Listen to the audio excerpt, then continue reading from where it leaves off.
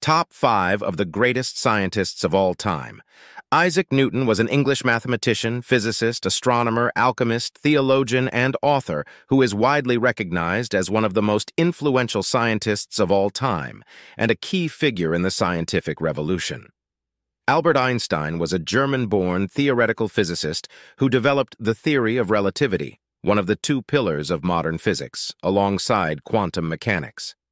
Galileo Galilei was an Italian astronomer, physicist, and engineer, sometimes described as a polymath, from Pisa.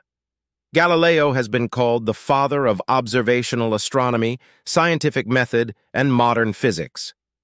Marie Curie was a Polish and naturalized French physicist and chemist who conducted pioneering research on radioactivity.